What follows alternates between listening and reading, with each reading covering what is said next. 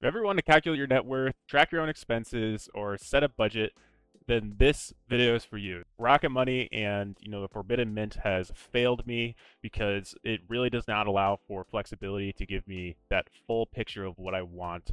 And if you want to track something like your net worth like this, or track your expenses by labeling it with categories, then this video is for you.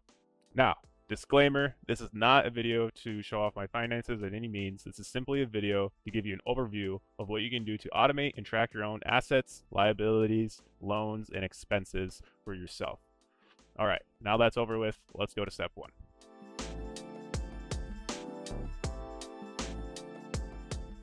Now, step one is completely optional, but if you haven't gone through this exercise, it will really help you down the line for really organizing your data model. So what I've done is just take my main sources of income that I receive from my main employer, side work through my consulting and my real estate. If you walk that from left to right, you can kind of see where the money is going to be pooling, and as well as, the expenses to the right here. If you haven't gone through this exercise, I strongly suggest it, and let's go to step two.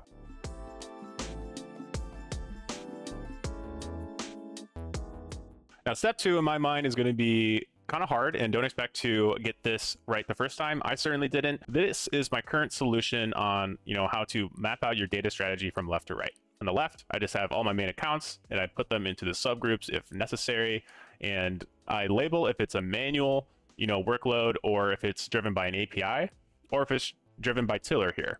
Now, if you haven't heard of Tiller, it is a fantastic solution for grabbing all your main, popular accounts and getting the transactional detail into Excel. And I'll hint on that here later. From Tiller or from an API, I dump that into a local SQL server. From there, you have the flexibility to query or customize your queries to however you want. And what I did is I separated them into separate data flows here. I have a passive income tracker that's a little manual that I, dump right in the data flow. And then from those data flows, I put them into separate tables. And then all of those data flows and tables live within this centralized Power BI data model. That is where I do a lot of my DAX for a lot of my end reporting, but I do a lot of Power Query either within the data flows itself as well as in the data model for either like appending or merging or things of that nature.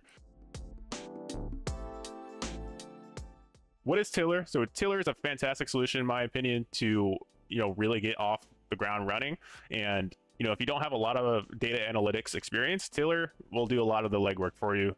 And all you gotta do is connect your accounts to it, and it'll spit out all these transactions and net worth based off of what you inputted in there. But in my opinion, Tiller is best used as just grabbing the transactional detail, and that's where you can measure interest or by your budget, how much you are actually saving from there. Tiller, great solution. I really recommend it. For Tiller to work, all you gotta do is add all your accounts here, right here. And once you add them, you can see them within the connected account summary. And once they are connected, go in here to linked spreadsheets, or if you haven't done that already, create a spreadsheet, either within Google Sheets or Microsoft Excel. And once you do that, just go ahead and click on that, and then that will bring it into Excel here. Now, once you connect everything, this is what it looks like in Excel. It just grabs all of those transactions and dumps it here within this worksheet. They come with a add-in within Excel of Tiller money feeds, and it is simple as updating this as just hitting fill here, and you can see all the transactions have been updated. This is super awesome, very easy to do, and you can even automate this further if you would like. Now, there is a balances tab, which kind of shows you the breakdown of assets and liabilities. And what I've done here is just basically grab that sheet, dump that within something Power BI would like. And this is what I use as my current summary table within Power BI because it shows me my most recent counts value in real time.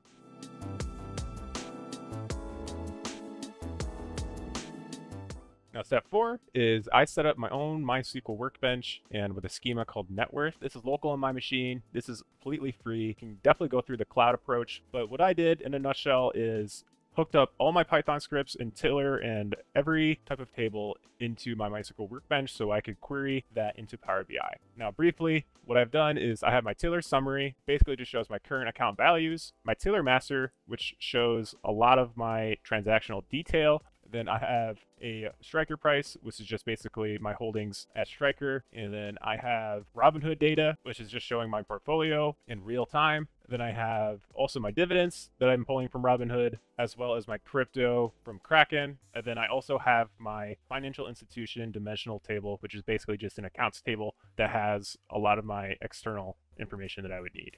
Once you have that all within your schema, you can now query this and dump this into Power BI.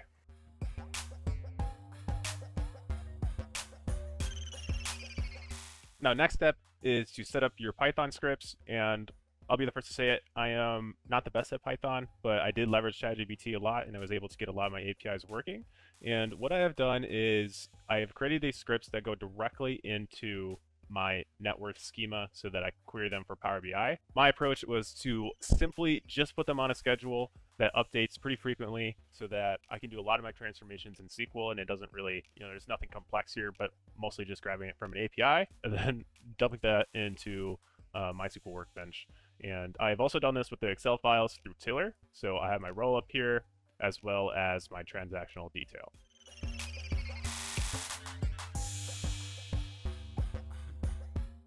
Now this next step is to model into Power BI. And what I have done is I just queried from MySQL Workbench to create all these data flows with separate tables. And if we go into one of these, you can see I've queried all of them separately, and I plan to append them within the data model itself. So I have one master credit card table and also one master bank transactions table, and also one master current summary table. And I'll show you later, but if we open this up, I did a lot of my transformations within here, and I made sure that I wanted to create this index so I can get really granular in terms of my transactions, as well as I have some separate tables that I have created separately within the data flow. Like for instance, my car, I want to make sure that I have the value of that within my tables downstream. If we open up my model downstream, you can see that I have assets, investments, liabilities, and loans all within this one table here within the current summary. And if we go behind the scenes here, this is the table, and all it is saying, okay, is this table a asset, investment, liability, or so forth, and then basically create this master table, and this is what you're seeing within Power BI here. What I've done is for the other tables, I created a master credit card transaction table, which takes all of my credit card transactions and dumps it into one table, nice and tight here. This might scare a lot of people. I've definitely taken a lot of time on this one, but the conditional column here has a lot of my categories here. So how I describe them is basically by the keyword within the description field of my credit card transactions. And I know that might not be the best method, but this is the solution I've seen work, and you really got to dial this in. And here, this is where I describe my keywords. So, Sam's Club or, Trader Joe's for groceries, and anything under the sun of my transactions I wanted to describe in here. And the important thing to note is that you want to kind of eliminate your payments. Like I didn't want to see my credit card payments for this exercise in terms of my budget. So I basically said for my reporting, I don't want to see the payment. And basically if I had a keyword of payment in there, I classified it as so. So let's take a look at the data model. What's driving this?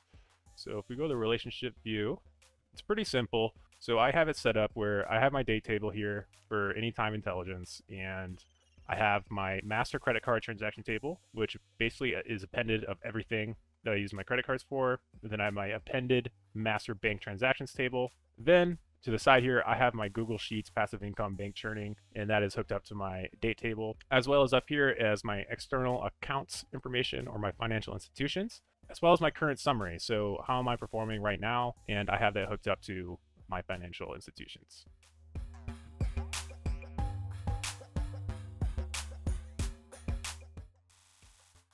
The next step was to make sure that I have my templates here in PowerPoint that I use for my reporting for Power BI. And you can do this to whatever type of software you want, but I really just did a very generic white, clean look. And I use this for everything for my reporting because at the end of the day, I just want to understand my data so I can have the best insights. And I think this template really helps that. So if we go back to the reporting, you can see the templates in action.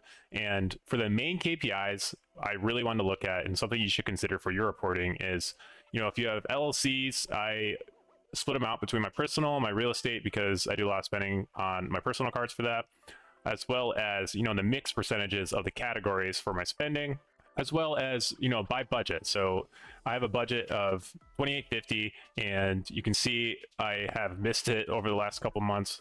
And this is a great way for me to measure, how I'm performing so I can save for my ultimate goals. So that is a great KPI I really like to look at, as well as the points value over here. I can measure kind of the credit card points I have received over the last year or so, or 2 years, as well as the interest for my bank accounts and, you know, some passive income streams that I have used in terms of real estate and stuff. So those are some KPIs to consider. And I really think at the end of the day, this huge project is really to help you get the best insights possible. So it's either making more money, saving money, and making sure that you're growing to your goals. And it really, this exercise has kept me responsible for keeping my spending down. And I have really seen how much I've paid in insurance or in food and drinks. And it has been alarming. And, you know, this exercise has really showed me that I can be a better shopper and really be smarter with my money. So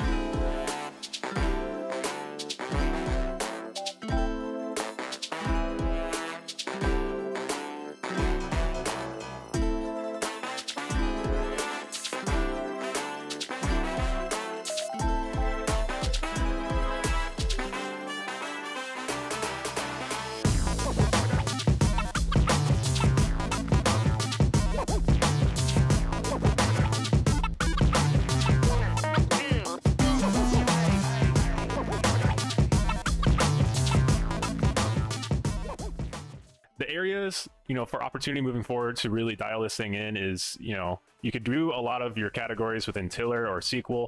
It's really up to you and how you want to do that. I, in hindsight, wouldn't do it in Power BI if I were you. I'd do it more upstream. I would also see, you know, if you can do a Python script or Power Automate flow for Tiller's add-on, so you can just refresh the transactions right when they load into Tiller, so you don't have to do a manual upload or press the button for that matter. Also to consider is, you know, Venmo, Cash App, and any of those types of apps. You know, how do you want to measure that here? Do you want to attach that to your credit cards, your accounts, or, you know, deducting from your budget? So those are things to consider.